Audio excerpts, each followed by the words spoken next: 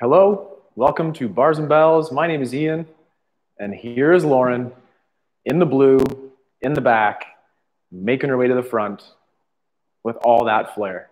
Hello, welcome. I'm Ian. As I said, this is Lauren. Join us today at our handstand practice for simple and strong skills to work on core strength, arm strength, full body tension, all the skills that we like to perfect. We'll start on the floor for today. Don't hit yourself too hard. Take your time, be creative, come on down on the floor. Let's start today in a light pigeon or a modified 90-90, tall sit, mer person position, you name it. Let's hang out here. Take a moment and ask your upper back to rotate. Did your chin move with the body, or are you looking much further than where your sternum is pointing? Come to center, try rotating the other way. Sit tall, use the other hand as your outrigger, and again, try to keep the chin in line with the sternum. Repeat one more time in a rotation, chin to sternum in the same line, come back center, and one final time, open up. And hinge. Take a hand to the lateral leg, here I have it, left hand to left knee. Gently, try to lift that up. Create some tension on the outside of the hip. And 3, 2, relax. Push the hands forward just a little bit and gently look at Lauren's right leg there, and I'll try to also lift up the foot from the hip and hold for 3, 2, and down. Come back up to tall. Take the hand to that lateral leg and again lift away. Create tension on the lateral aspect of the hip for 3, 2, and relax. Hinge forward just that little bit extra, and without hiking a hip, rotate in the hip socket, trying to lift the foot off the floor. Return to the ground. From here, let's extend the hips through. Take time to sit back down. Twice more. Extend the hips through, and come on down. One more time. Extend the hips through. Where can you go next? Where can you go? Awesome. So let's take that leg back and then return it back to there. It's interesting to know where that goes in the back. For 2 more, let's take a step through, balance, watch your company here, get into that lunge position, and then return the knee to the foot. And then last one, step through. Return that knee to the foot. Gently sit low, and then anyhow you can, switch to the other side. Modify 90, mer person position. From here, same thing with the upper body rotations. Take the shoulders for a spin, keeping the sternum and the chin in line. Rotate the other way, push the hips forward, and gently ask for the upper back to rotate. Rotate one more time to each side, looking to lengthen out and get tall with each repetition. Chin in line with sternum. It's easy to get carried away with that head neck. Keep the chin in this line with the sternum. Return to center. Use that hand as an outrigger, promoting our tall upper body, and place the right hand on the lateral aspect of the knee. Gently lift up from the hip, creating tension on the lateral glute. For 3, 2, and relax. There is no lateral glute, but there's all this lateral stuff to the hip. That's what we're talking about, that hip holster. Hinge forward like Lauren did, and lift up the back foot and hold for 5, 4, 3, slow down. Sit back up tall, take the hand to the lateral aspect of the leg, and again, lift up and away to create tension on the outside of the hips. Brace the core. For 2 seconds, relax. Hinge forward just that little bit. Without hiking the hip, think an internal rotation that again, that hip holster could and should feel lit up. 2, 1, and off. From here, let's extend the hips for repetitions of 3, extending those hips through for 1. Take a look at where your knee is in relation to your foot, and in a second, we'll try to get it back there. So now come back to the bum. 2 more of those. But again, feel and look where that foot is in regards to the knee. Take your time low. Last time. And then from here, we'll take that outside leg, step it through in our lunge, return the leg to about that knee. I crushed my foot too. From there, out to the side, and then knee to toe here. And last repetition, outside, knee to toe. Return to the ground, have a sit, and let's get on our hands and knees here now. Oh, yeah. Warming up those wrists with our first knuckle push-ups, we'll open up the hands wide and spin those blood donations forward. Modify in a push-up stance similar to me, or in all fours like Lauren, and proceed for our first repetition of our first knuckle push-up. Take time to slowly build that tension as we crush the floor. Torque up, grip with those fingertips, and push to the first knuckles. Slow down. Add challenges as you need, including modifying or adopting a tougher, longer planks position. Full body tension like bum squeezes as we repetition again. Core brace and armpits heavy will help that skill. And down. Wiggle those out. Take a moment, do a 180-degree flip at those, and have your fingertips face the knees. Pull your shoulders low and shrug them. And ask yourself in your handstand practice, where would you like your shoulders? The elevated shoulders are up is the right answer, but for now, pull them down. Grip the floor with those fingertips, all 8 or 10 of them, including the thumbs, and then hold it and push the fingertips heavy as we slowly bend the elbows and peel the hands off the floor. And shake that out as well. Wrist extension, super important for that handstand skill. As a nice antidote to that, wrist flexion is also nice. Against the wall would be a modified or a beginner version for this exercise. One at a time or with both, we could take and press the backs of the hands to the floor, making sure that we can keep the shoulder and armpit packed, the elbow straight, and feel a nice stretch on the fuzzy part of your elbow or forearm. Remember that throughout the practice as something different and as part of your wrist maintenance strategy going forward. With wrist prep checked, let's check in with the overhead mobility and some core strength, and then we'll get into some crawls and our minute of fun. Onto the back. Take some time introducing the overhead. On your back, bend your knees as if we're to perform a hip bridge. Take your hands, palms on the floor, shrug your shoulders, push your shoulders low, and continue to draw an arc towards the toes, to the knees, to the ceiling as we reach the hands towards overhead. Tuck a chin, making sure that the ribs can stay connected to the hips as you bring the arms straight overhead. Are your elbows straight? Does it feel safe to be here? Take stock of this overhead position as you pull the arms back to over the chest, and then commit to flush with the floor down low.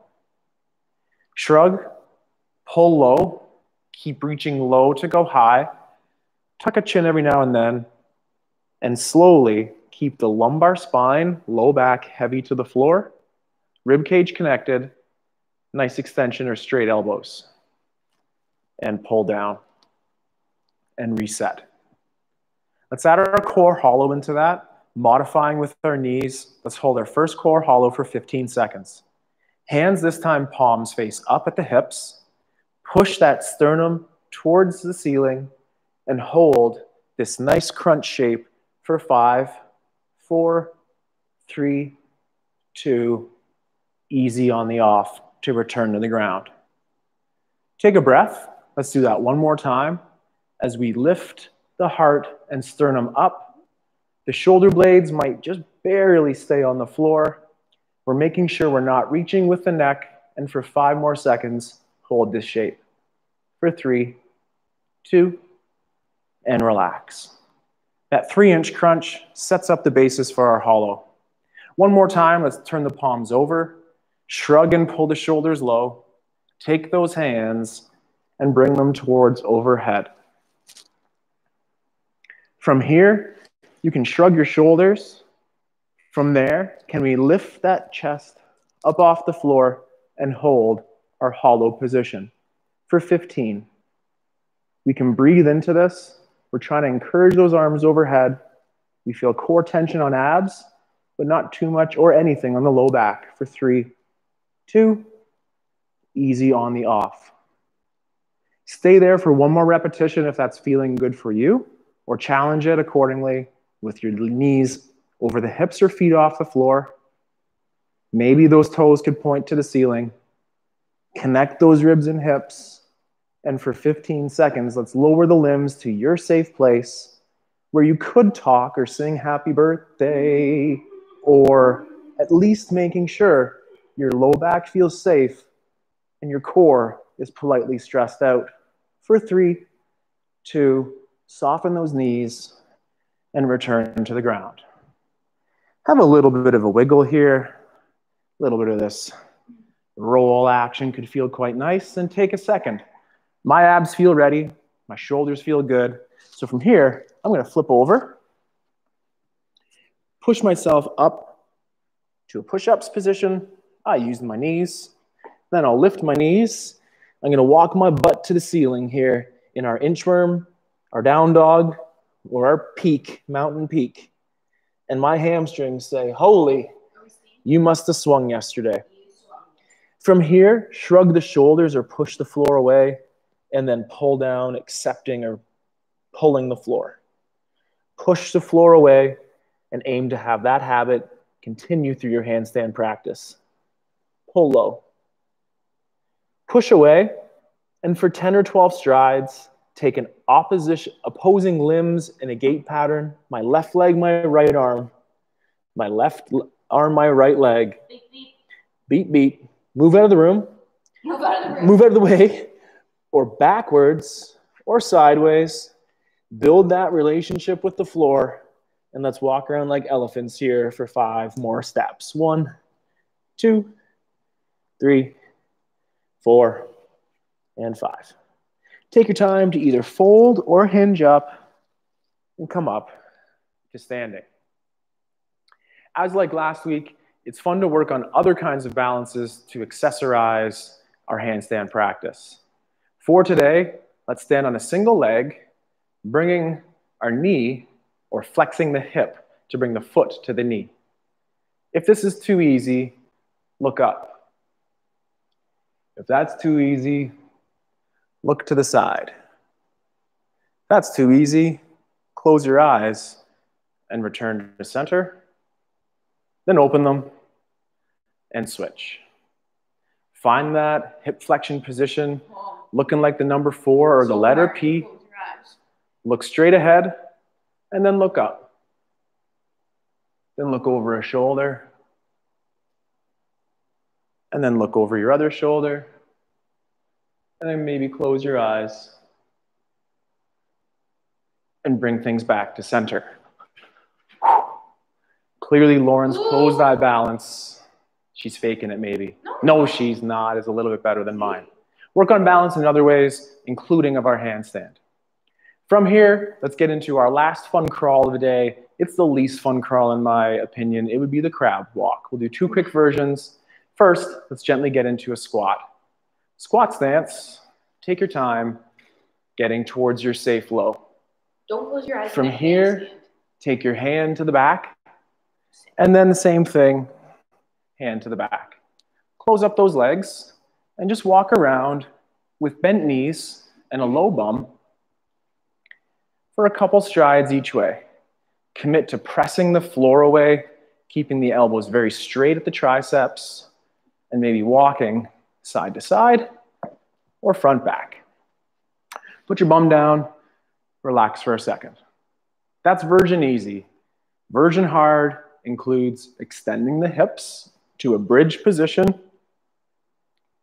Higher, higher, yeah.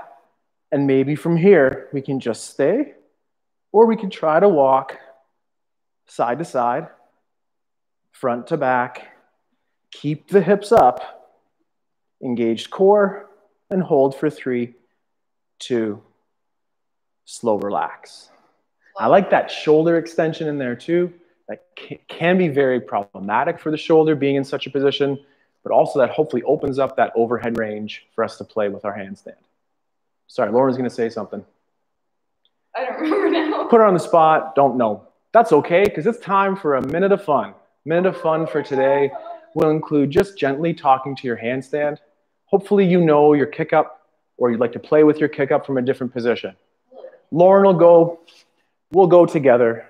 Play with our handstand here. Tuck in the shirt, put the hair behind the ears. Tell yourself what you're doing. So for me, I'm gonna take my step, scissor my legs, and come down. Step, scissor those legs, come down, pressing the floor away. Lauren's setting up with her shoulders over top of wrists, working on that nice split leg kick up, being patient in between, switchy switch, and down. Your own pace. In a minute, you might get 5 repetitions. Find some success. Find the thing that you would like to work on. Let us know in a comment section. We love hearing about your progress. Ooh. I always find that first round quite challenging. I do too. First time upside down, it's a little bit of a shock to the body. We're going to go one last repetition. And again, make sure that you can talk in between sets. We don't want to work to be too fatigued at this point. And come down, Lauren. There's lots of time to work on that, but that does look good. Last one here. Hey, I'm going to switch my feet just for one here. Take off with the other leg. Ooh, a little bit harder. Was that fun? I sure think so. Hopefully we can continue our fun, this time working on bent knees. Whew. Do you have 2 chairs? Do you have those ottomans placed from last week? I'd like to continue our pursuit with our little baby pommel here and working on our hovers. Laura and I will go in an I go, you go way. I'm going to aim for about a 10-second hold, and we'll coach Lauren to do the same. 10 seconds on, followed by rest. Let's do it twice. Follow one of us. Maybe watch me to start, and then join in when it's Lauren's turn. Put those 2 chairs together, nice firm surface. Stack the shoulders over top of those wrists. Load yourself onto those rings by bringing the knees forward and pulling up as allowed. Leaning forward to get those legs parallel for 3, 2, and down with control. Rest in between, shake it out. That is not easy. What we're going to do here is probably use the floor. So as Lauren loads up, she'll tuck one leg. Okay, she can do that too.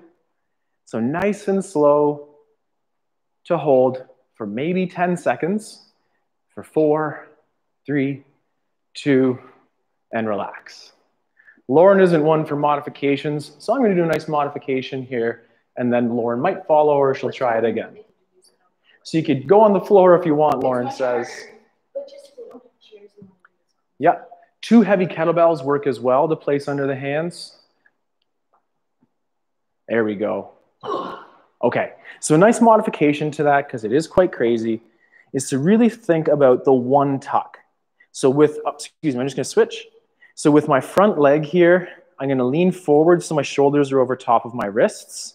I'm going to pull in and flex and compress in that hip, aiming to get that front leg or my right leg here parallel with the floor. Hold that for 5 seconds. Leg out back as if we're holding our nice strong plank. Bring a single knee forward, pull up, create nice tension, hold for time. Back to our plank and hinge and up. Easy. Lauren, you're supposed to be resting. I was showing them another one. That was great. I like it. That was very good. Are you ready to go again? No. So maybe finish up that last set of reps again, looking for stiff arm strength and our tuck Our tuck shape shows up in those squat cartwheels that we're into, as well as a nice fun progression once we master our handstand line to work in some jump tucks. Last time, here we go. Straight arms, casual weight transfer, parallel quads. Lauren's gonna call me out on those straight elbows for 3, 2, and relax. Let's come back to a single leg balance, taking some time off those arms. On a single leg, bring that foot back up to the ankle nub. From here, let's press a knee forward, sinking low in a squat. Extend the hip to tall and rise onto the single foot. Take time to slow lower. Go twice more on this leg. Knee to over toe.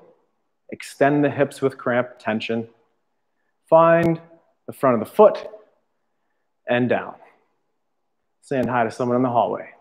Not using that as an excuse. That was a bad balance. Here we go. Last time. One more time. Nice focused balance here. And slow down. A little bit of a wiggle and a shake. Same thing on the other side. Toe to ankle nub. Press that knee towards over the toe. Straighten out with the hip extension to rise. And slow lower. Knee to over toe. Straighten out that knee. Back up to a full rise. Reset. Last repetition. Knee forward. Extend to tall. Rise. Lower with borderline control there. And shake. One more time on these tucks. Work on that stiff arm strength and that core compression. The nice progression again could include in our planks position, press the floor away, protracting through the shoulders, pull the knee, and aim to get it as far forward and as parallel to the floor. If you're with me, let's go for 10, 9, 8. 5, 4, 3, 2, soft dismount. There we go. So I'm going to rest in between. Watch one of us follow along with Lauren here. Somewhat dangerous thing we could do with a partner includes the following. Lauren will load up. She'll give me one of her legs. And then I'm going to hold her right there. Her job is to pull off my hand at her feet. Pull off my hand for 3, 2, and then relax. A band out the back on a safe, secured apparatus could also do the same thing. Ooh, planche styles. Well, that's okay, so one more time. Last one today for Team Red. Aiming for 10-second holds. Super straight arms. Don't worry, I'll hold Ian's feet up this time. No. I know, I'm joking. Go. Okay, here we go. Stiff arms. Hold. Leaning forward. Push away the floor. Push the floor away. Push to your back. Oh, that's tough. Wiggle out those arms. Would you like assistance for the last one? No. Great. Sometimes it's helpful to have that little bump in the middle, make it a little bit easy, but finish strong, finish on your own. Take your time. So good. So good. 3 more seconds, Lauren, and relax. Excellent. Put your chairs away at home. We'll put our pommel away. Work on those stiff arm balances, core compression holds for strength. Let's return to those legs. Ankle to knee, ankle to that little top bit down low. Can we go low? Can we rise onto one foot down low? Can we stand up tall on a single foot and then lower completely? Ooh. Same thing other side. Toe to ankle nub. Nice control low. Can you find that toe balance? Stand up with control. Reset. Darn it. Let's do one more time. Don't look at me. I'm looking at myself here too, and I think that's part of the issue. Ankle, touch. Knee bends, pressing over toe. Can we find the ball of the foot? Stand up tall, hold for 1 second, and reset. Last switch, ankle or toe to that nub, medial malleolus. Knee bend over toe, really beautiful line on Lauren. Find the ball of the foot and press to tall and reset. Continuing with our static holds for something different, we're working on our crow. We're going to hold for, again, about two times 10 seconds. And can we hang out in a squat position in between? Ready to rock? Let's do it. We're using our crow here to really feel those hands. Press into the floor to play with the weight and build some strength on, this time, bent arms. Lauren's ready in the squat. We'll get low. Lauren goes first. Team Ian gets to watch. From here, Lauren will take her hands and grip the floor. Stiffen those elbows at the start. Wait, am I going or You're going, you're going, you're going. Elbows again, or knees rather, can be on the triceps or hugging in tight. And for a couple extra seconds, we're holding our flexed elbow position and then press the floor away to go back to your squat. Nice job. As long as your squat's successful, hang out. Team red, let's go. We have hands that are on the floor. We'll shift our weight forward with straight elbows and bend the elbows as we get towards our low position. Hold. The hardest thing that we're going to do here is slowly, perhaps lower to the floor to get the head to touch, and then using the strength in those hands, press back to our crow. Team blue or Team Lauren, one more time. Hang out in that rock bottom squat with me as Lauren does her awesome crow. Slowly work the forehead to the ground, and with the fingertips, yeah! Way to go, way to go. Press, press. There we go, nice. Maybe stand up or hang out in your squat one more time. And then team red here, we have hands, knees on, my elbows flex. We transfer the weight, and nice and slow. Heels heavy on those hands, and fingertips. Last one, nice and control. I'm gonna do it again. To tall. Team red's had enough, so we're gonna stand up. Maybe join Lauren for one last set here as we slowly go down. Nice. And press. Way to go. Really hard work. We know how hard that is. Have fun with that drill. Again, if we're in our handstand, could you do a quick handstand here? Lauren's gonna do her handstand. I'm gonna spot. Beautiful. If we're over here, it's a little bit of these abs, of course, but it's the hands that we're going to use to push ourselves back. Push this way to go the other way. Think about that in your handstand to really commit to your straight line and feel the hand balance and the handstand. Is this it? Oh, yeah. Holy. Like 30 seconds of fun, really. Okay. Let's go. That's why Lauren said that's our last crow. We're going to finish last drill here. Sorry the time escaped us a little bit, but here we're going to have 1 minute of fun. Try to hold your single longest handstand, or at least pursue your handstand for 1 minute. 3, 2, 1, let's go.